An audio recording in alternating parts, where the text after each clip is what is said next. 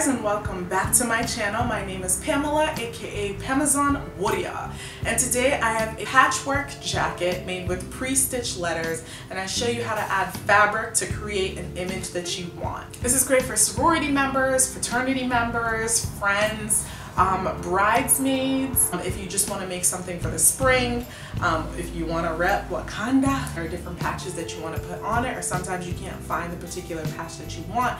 I show you how to make your own patch essentially. You do not have to use Wakanda. I did it for this particular project, but you can swap it out with any word for letters, numbers, shapes. So if you're interested and want to know how to make your own spring jacket or jacket with patches, stay tuned.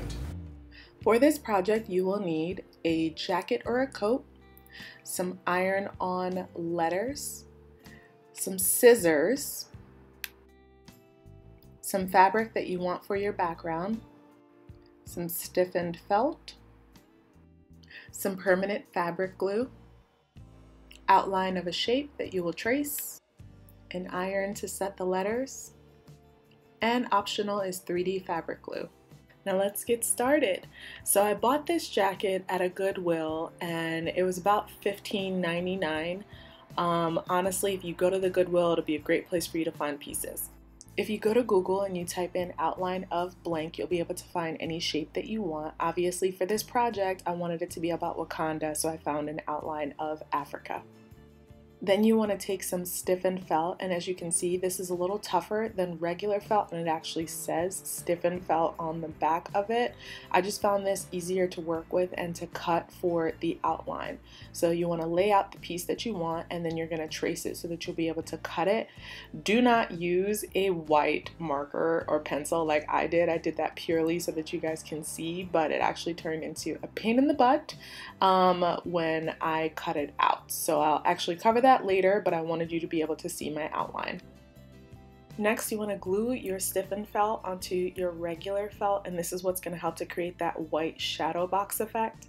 You don't have to line the white felt. I just did it first because I wasn't sure how I wanted to do it, but I don't recommend it because when you want to go and glue it, then you're in this awkward situation where you have to line it up exactly like I was trying to do, and you don't need to line it first. But I was happy. Look at it. It fit in the box.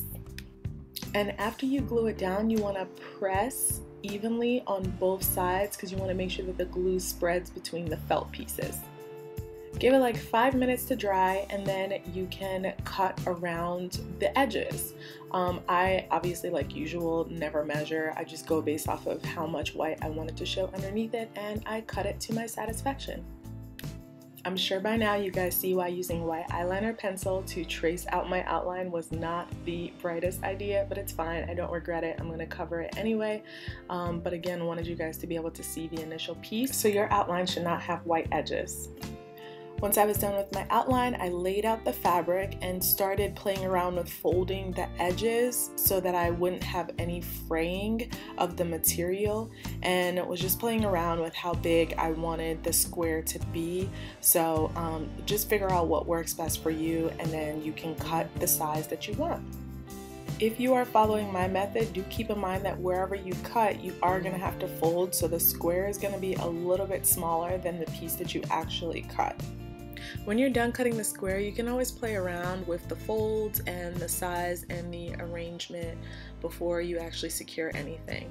And I found it helpful to lay out all of the letters first, just to play around with it. You don't have to secure it, just to get an idea of how big or small I wanted the square to be, as well as where I wanted to secure my Africa.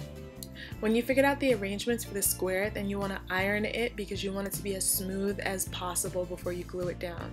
And this is what it looks like when it's done, and I told you it was driving me crazy. I just used the 3D paint to cover up the white marks on the outline of Africa. Next, we're going to take our fabric square and arrange it properly, and we are going to start gluing it along the edges, and then we're going to fill in the middle. So definitely make sure you as precise as possible, because this glue is semi-flexible, but it's not really forgiving, and when it dries it has almost a shiny look to it, and when you're dealing with a fabric like a black satin jacket, you don't want it to look messy. So glue down the square patch, and then you're going to glue down your outline afterwards. Place it carefully down, and again, you only have a little bit of wiggle room, so definitely be careful when you're placing it, but you can adjust it a little bit. Make sure you tap it down when you are done and secure all parts of your outline of the felt. Next, we want to work on the placement of our letters, and because Wakanda is evenly spaced on both sides of the A, I just use the A as my center mark, remove the plastic backing, and then placed it down in the center. And that was what I used to judge how much space I wanted on either sides of the letters. I did all of this, I super winged it, like no measuring tape, anything. I just used my eyes that the good Lord gave me and try to figure it out. You are more than welcome to use a measuring tape or a ruler. I wanted a little bit of an arch between the letters. Peel off the backings, start with the middle and the end pieces, and then fill your way in from there. And I did the same thing for the bottom letters as well. And I know you're probably wondering why this letter is blue, but Wakanda Forever is a lot of letters to get in the craft store, and they ran out of the black and white ones. I was not deterred. You can get another color. Blue works better than red, and I will show you guys how you can cover it and fix it in a second. But you want to peel off all the plastic backings, and when you peel it off, they're basically like giant stickers. So press them down onto the fabric, and then we're going to take either a washcloth or a cotton like pillowcase, put it down on top of the letters, and you're going to iron it. I don't recommend doing it directly onto the stickers because I don't know how it'll take with the heat, but make sure you do it for the bottom and the top, and just use some type of protective covering. My heat setting was on cotton because I was ironing on top of a cotton washcloth, one that I was not very worried about. And you want to flip the jacket inside out and iron only the letters. I didn't put the heat on my Africa patch or where the glue was, only on top of the letters. And once I was done with the iron, I used a black Sharpie to cover up the blue on this iron-on patch, and it looks just like the other ones. It blends in beautifully. And you guys, that's it. It's that simple to make this jacket. So now that we've made the jacket, it's time for the warrior word of the day. Today's warrior word of the day is choices.